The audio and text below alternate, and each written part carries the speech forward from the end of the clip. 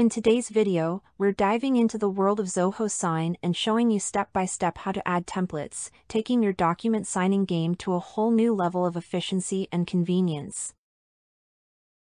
As you send more and more documents for signatures to various counterparties, you will find that the list of contacts is getting bigger and start wondering how to manage them properly using Zoho Sign. Navigate to Settings, General Contacts. Here you will see the list of contacts that have already been added. To add new one, click on the plus icon and enter contacts details.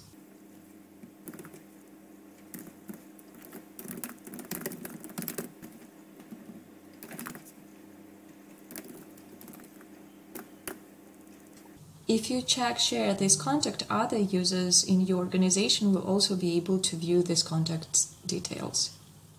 Click Add when you are ready. To edit the existing contact, select one from the list and click on the pencil icon.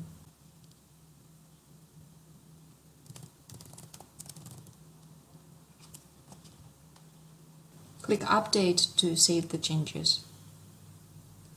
To delete, check the corresponding contact from the list and click on Delete icon next to the search bar at the top of your screen. Thanks for joining us on this Zoho Sign tutorial.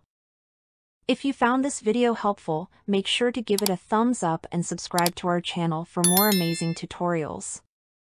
If you have any questions or need further guidance, don't hesitate to reach out to us at knowhow@customerization.ca. Stay tuned for more exciting videos coming your way.